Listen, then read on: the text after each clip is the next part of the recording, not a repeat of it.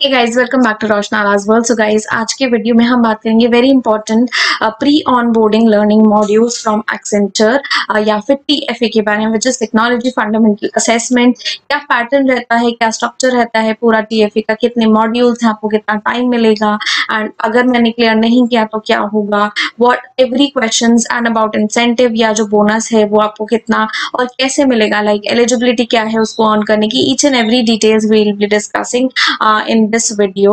So let's start. So guys, let's start with the dashboard. तो आपको after login ID and password मिल जाता है pre onboarding का। आपको कुछ इस तरीके का डैशबोर्ड होता है जहाँ पे माई परफॉर्मेंस होता है, everything you can see, basically you can follow and all. Then total number of days जो होते हैं वो 45 डेज का होता है। You need to complete your learning modules. So this is what overall performance dashboard यहाँ पे आप देख सकते हैं। So guys, as you can see here, total 9 modules हैं, which is, let's discuss one by one. Logic development, algorithm analysis and design concept, software engineering concept, OOP UML, programming using Java, then आपका है Unix, web technology, and आपका है RDBMS, and last is data formats, which is XML and JSON। तो ये total आपका 9 modules हैं जो कि आपके ASC प्रोफाइल के लिए मैं आपको शो कर रही हूँ। FSC I am not sure currently कि ये सेम मॉड्यूल्स रहते हैं या different. Just in case I get the information I again let you know guys.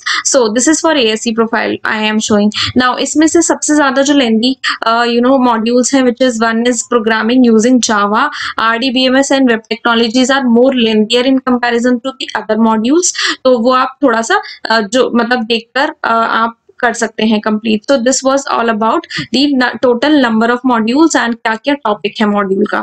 सो यहाँ पे और एक चीज, ये जावा है बेसिकली, आपका पाइथन नहीं है। सो बाद में TFA वगैरह में भी जावा SQL से ही क्वेश्चंस आपको जो है एक्सपेक्ट करेंगे। I will tell you the structure also, just wait. तो after completing 50-60% of your modules, मतलब आप ऑलमोस्ट आधा कर लेते हैं, तब आपके पास आता है Accenture pre onboarding SME learning connect. So this is एक प्रॉपर आपको मतलब ये मीटिंग शेड्यूल करते हैं, दिस इज ऑनलाइन। तो यहाँ पे जो है आपको मतलब एक सेशन कंडक्ट होता है, जो कि session is not a training session, this is a doubt clearing session. यहाँ पे मेंशन है, ठीक है, this is totally a doubt clearing session. आप यहाँ पे क्वेश्चंस पूछ सकते हैं जो भी आपने लाइक फेस किया है ड्यूरिंग दी, मतलब कोई डाउट होता है रिलेटेड टू एनी टॉपिक और सो आप यहाँ पे क्लियर कर सकते हैं। नाउ जितने भी मॉड्यूल्स होते हैं आपके, वो सारे के सारे प्री रिकॉर्डेड होते हैं, कोई लाइव सेशन नहीं होगा, आपको खुद से करना पड़ेगा। Those are all pre recorded, quiz होते हैं आपके बेसिकली, एंड वीडियो फॉर्मेट्स में ही आपके पास यहाँ पे ट्रेनिंग मॉड्यूल्स होते हैं। So now let's discuss about the TFA test pattern. सो सबसे पहले आपको 3 मॉक टेस्ट होते हैं, कुछ इस तरीके से आपको टोटल मतलब आपको ईमेल आती है about mock test that you need to attempt. Now again mock test are not mandatory, basically 3 mock test होते हैं, मैंडेटरी नहीं है, but yes I will definitely suggest you to complete all the 3, मतलब because you will get to know about the questions, about the pattern, about the system, everything you will get to know।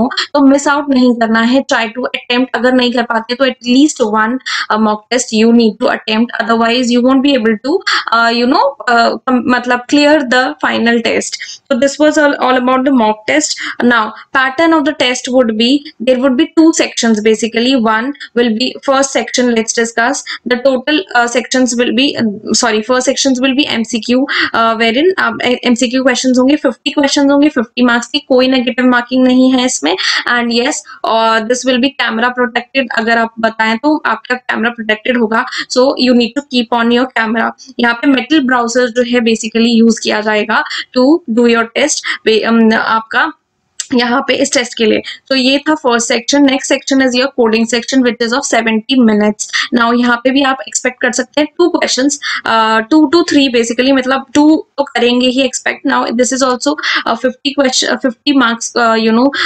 Section. यहाँ पे आपका tech stack portal पे जो है हो सकता है, दूसरा पोर्टल भी मोस्ट प्रोबेबली यहाँ पे टेक स्टैक पोर्टल पे आपको एक्सपेक्ट कर सकते हैं कोडिंग के questions. Now here depending, okay, सो अगर MCQ की बात करें, MCQ and this coding section is called hands on, so hands on section. Now MCQ तो it's like करेक्ट है तो you will get a marks, incorrect है you will not get a marks, right? Then अगर now if I talk about hands on coding वाला section, now here it is not, it will be depending upon a lot of parameters, like अगर आपने half execute किया code, या फिर कुछ मतलब पूरा कंप्लीट किया बट पूरा एग्जीक्यूट नहीं किया, बिल्कुल थोड़ा सा ही आपने करा एग्जीक्यूट, तो वो that depends upon which stage till you went, मतलब कहाँ तक आप पहुंचे और कहाँ तक आपने सॉल्व किया वो क्वेश्चन को बेसिकली, तो वो डिपेंड करता है उस पे, तो you will get the question marks according to that. तो total on the test will be of 100 questions, जिसमें आपका 2 सेक्शंस हैं जैसे कि मैंने आपको बताया। Now coming to the hands on part which is your coding वाला part, the topics will be Java. First question will be Java or SQL, which is SQL. Choose one, any one question. You have to do it from both the topics with Java, SQL.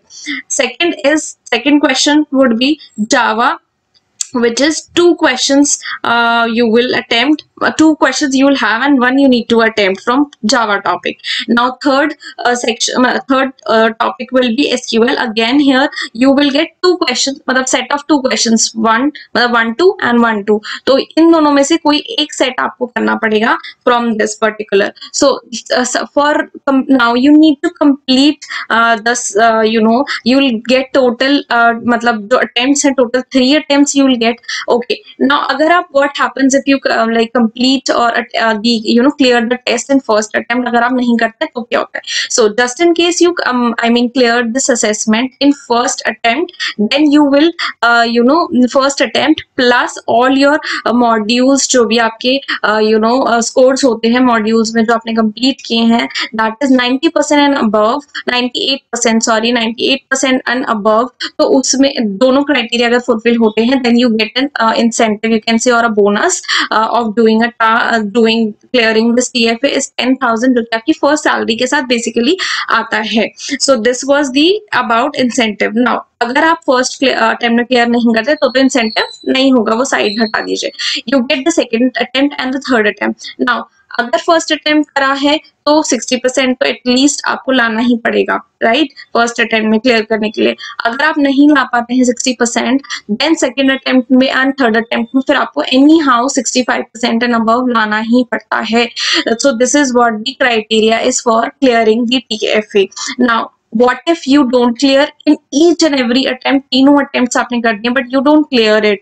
So unfortunately Accenture might not be able to continue with the job. I mean जो आपका candidature है वो Accenture उसको null and void या फिर उसको वहीं पे खत्म कर देता है. So this is very very important. TFA इसको थोड़ा seriously आप सारे modules and everything do it very well and so that you can clear the, and it is not very you can say कि बहुत level high है या कुछ है, डिपेंडिंग अपॉन द मॉड्यूल्स. अगर आपने सारे मॉड्यूल्स क्लियरली अच्छे से करे हैं so most probably you will get you will be able to solve all the questions and no negative marking in both the sections, तो कोई प्रॉब्लम नहीं है इसमें. Now if I talk about what next after clearing the TFA, what is the next step? So basically you'll get the offer letter in between. हो सकता है पहले ही आ जाए या बाद में आ जाए, that depends. ऐसा कोई मतलब फिक्स टाइम नहीं है कि आपको पहले भी आ सकता है बाद में भी आ सकता है. तो ऑफर लेटर मिलेगा एंड ज्वाइनिंग लेटर, प्लस इसके बाद आपको बेसिकली वो अलाइन करते हैं डिपेंडिंग अपॉन दी स्ट्रीम या फिर डोमेन में आपको प्रोजेक्ट के लिए अलाइन करते हैं एंड देन आप अपना काम शुरू करते हैं. सो डिपेंड करता है आपको किस प्रोजेक्ट या आपके स्ट्रीम के हिसाब से, आपके ब्रांच के हिसाब से they give you the projects. So this is all about TFA. Now one last point guys, this was like I said कि AC रोल के लिए था, but yes हो सकता है मॉड्यूल्स आपके टॉपिक्स चेंज हो. So for example अभी Java है and SQL based है, so but yes later on हो सकता है कि कुछ स्टूडेंट्स को आगे चल के पैटर्न दूसरा मिले, but depending upon the business requirement of company हो सकता है वो मॉड्यूल्स चेंज करे. So this totally depends upon the company and them कि कौन से मॉड्यूल्स बेसिकली उनको करना है, तो they can change accordingly. So हो सकता है किसी को 12 मॉड्यूल्स भी देखने को मिल रहे हैं, किसी को 9 मॉड्यूल्स देखने को मिल रहे हैं. So that totally depends. So yeah, I hope you got entire clarity about the TFA. Any doubts, any comment, you just comment me in the comment section or you can message me on Instagram. I am very much available there. Or for the future updates of jobs, do check out the Telegram channel, and don't forget to check out other videos as well. Till then, guys, bye. Have a great day. Be safe.